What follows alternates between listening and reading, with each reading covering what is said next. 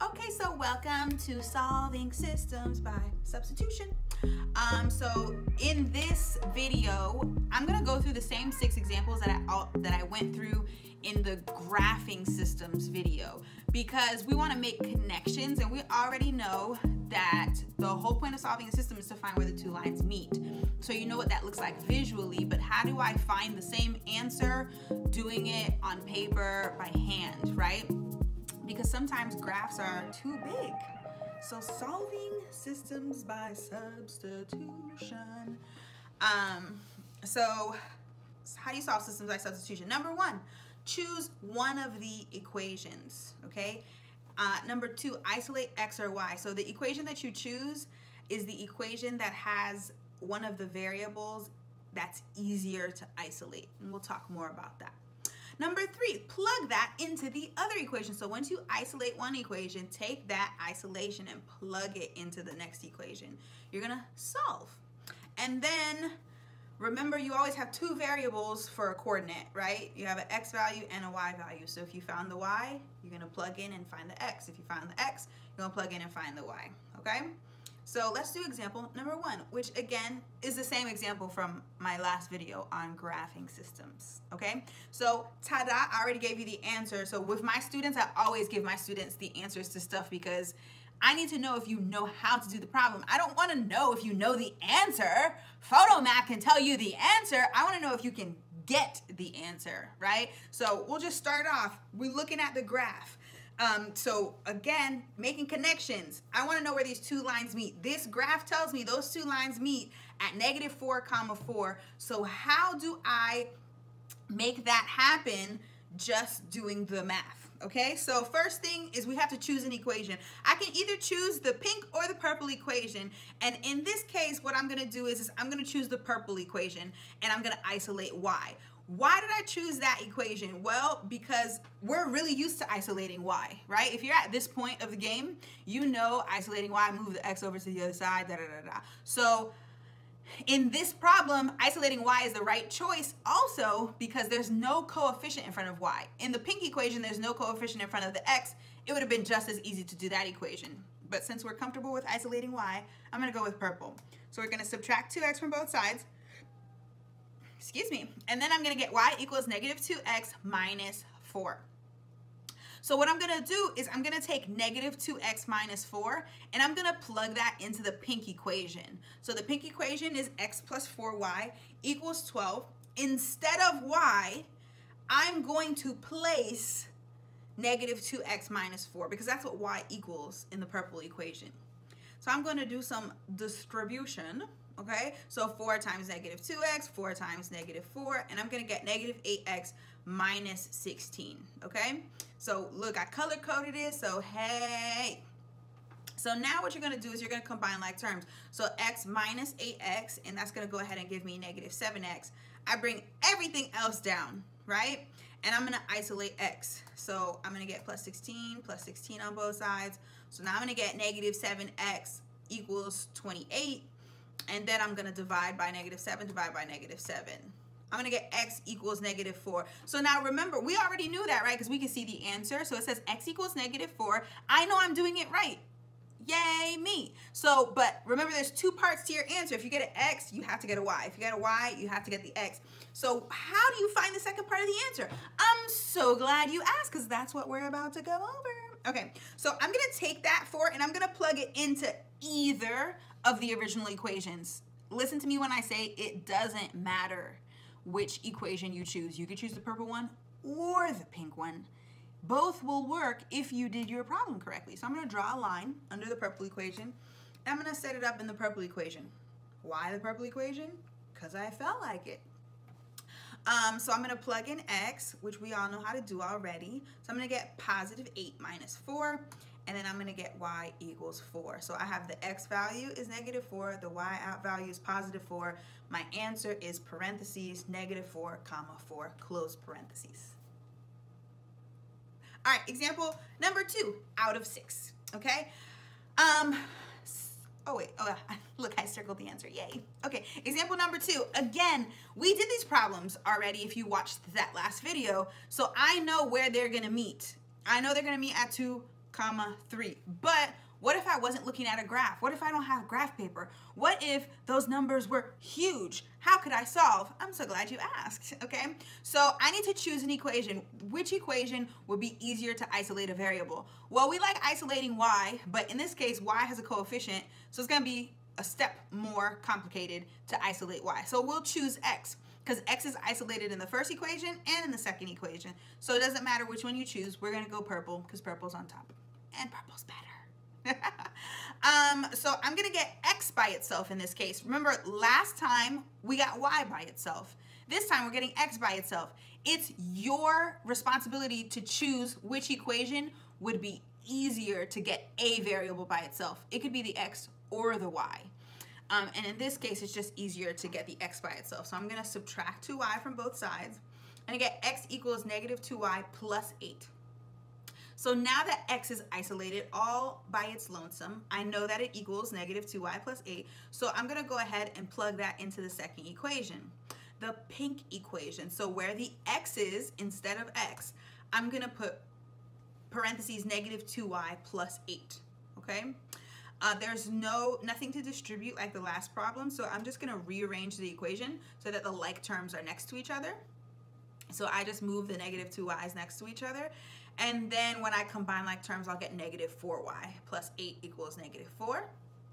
I'm going to get the y by itself because I'm isolating variables here. Okay. So I'm going to get negative 4y equals negative 12. So I'm going to divide by negative 4. Divide by negative 4. Y equals positive 3. Look, does that match the graph? Yes, it does. So far, so good. I'm on the right path. So I'm going to take that variable. I know y equals 3, but how do I find x? Yes, it's 2 because we put the answers on the thing. But, like, what do I do now? Well, if I didn't have the answer already, I'm going to go ahead and I'm going to plug it into that any original equation. It could be the purple one or the pink one, but the purple one's already on the screen, so it's easier for me to pick that one, right? So I'm going to get x equals negative 2 parentheses 3 plus 6. 2 times 3 is negative 6. Negative 6 plus 8 is 2. Bada bing, bada boom, baby. Look at us. We got an answer right. Okay. Example number 3. So x minus y equals negative 4 and x equals 2. So remember that this is a special equation because I have a vertical line, which is x equals 2. Now, what I like about this equation is that x equals 2 actually already tells me part of my answer, because every time you solve a system, you want an x value and you want a y value. But I already got an x value. Hey now. So I already have half the answer to my problem. So I'm just going to take x equals 2 and I'm going to plug it into the purple equation. Oh, why did that come out of order? Whatever. So I'm going to go ahead and I'm going to take that. I'm going to subtract 2 because I got to isolate y. I get negative y equals negative 6. My students a lot of times forget to divide by negative 1 because y is not by itself. So here you go. Make sure you do that. So y equals positive 6. Yay, us. And look at that. Isn't that where those two lines meet? Yes, it is. So you know you're doing it right. Example number 4. Both of my examples or equations are already isolated, baby. I love that. I love when they're already isolated. So y equals negative 2x minus 4. I already know what y equals. Y is already by itself. So in that other equation, all I have to do is take out the pink y and replace it with the purple. Okay, when both of your equations are already isolated, we're just doing simple algebra. Okay, we're just getting x by itself. Bada bing, bada boom. Look at that. What does x equal? Negative 1. Does that match the graph? Yes, it does. So then what I'm going to go ahead and do is I'm going to take that negative 1 and plug it into the purple equation. So I'm going to get negative 2 parentheses negative 1 minus 4. Y equals 2 minus 4. Y equals negative 2. And does that match? Yes. I have an x value, negative 1. Y value, negative 2. My proper answer. I don't know about you. I don't know about your teacher or how you work, My students, if you're watching this, you need to give me an ordered pair, okay, as your answer. Don't just tell me x equals and y equals. Give me an ordered pair, unless it's a word problem. Anyway, example number 5. Out of 6, so we're almost done. So example number 5 is infinitely many solutions. So that means these equations are actually the same line. They look a little funny though. So how can you tell? If I didn't have the graph and I didn't give you the answer, how would you be able to tell that the answer to this problem is infinitely many solutions? Well, guess what we're about to do? Figure that out. So y is already isolated for equation number 1, the purple equation. So I'm just gonna go ahead and plug that into the pink equation. So in parentheses, -3 parentheses, -2x minus 1. I'm going to distribute, okay, that -3. And when I distribute, I'm going to get positive 6x plus 3. And what do we notice about this equation?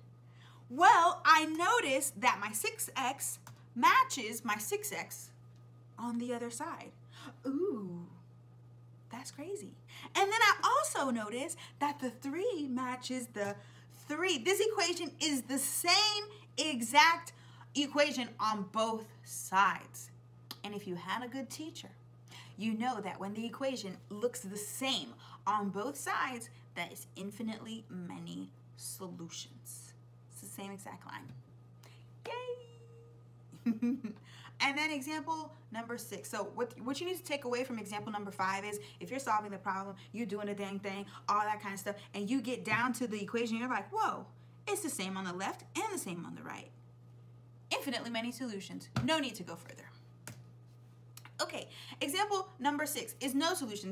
These lines never touch, okay? The last 2 lines were the same line, so they touch everywhere. These 2 lines never touch. So what we're about to do, okay? So first of all, you need to isolate a variable so that you can plug it in, because you can't figure nothing out without that. So I'm gonna take my purple equation and I'm gonna isolate x. Why did I choose x? Because, well, x it has no coefficient, so it's easy to isolate. All I have to do is move that 2y to the other side. I'm gonna take that and I'm gonna plug it into the pink equation where the x is. So negative parentheses 2y minus 8. And then I'm going to distribute that negative, and I'm getting negative 2y plus 8. And what do I notice? Well, I have a negative 2y and a negative 2y on both sides. Whoa, whoa, whoa. Is this infinitely many solutions? No. Why is it not infinitely many solutions? Because on the left, I have a negative 6, and on the right, I have a positive 8.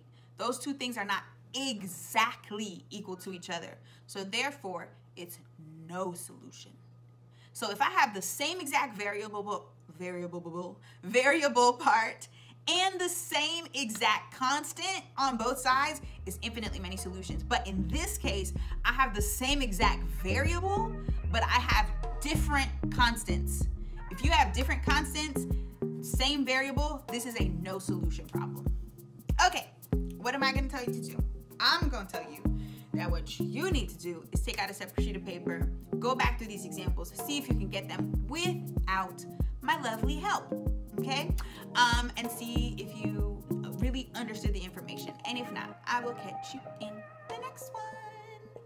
Later.